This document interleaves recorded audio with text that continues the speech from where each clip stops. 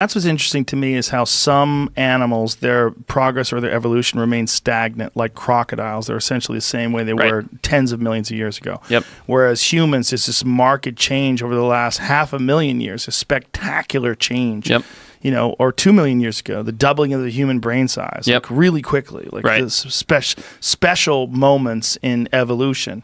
But then other things don't grow at all. But then you have these lions that get trapped on this island. They go, okay, we got to get way bigger. Right. And they go, we got these buffalo. It's the only thing we can eat. You can't f a buffalo if you're little. Right. And the bigger survived, and those are the ones that bred. I mean, it's so interesting to see how this stuff sort of plays out, and that we're studying it, and really over the last only few hundred years are really getting an understanding of it. Even less than that. I mean, we're really only starting to understand it on a big picture now. Wow.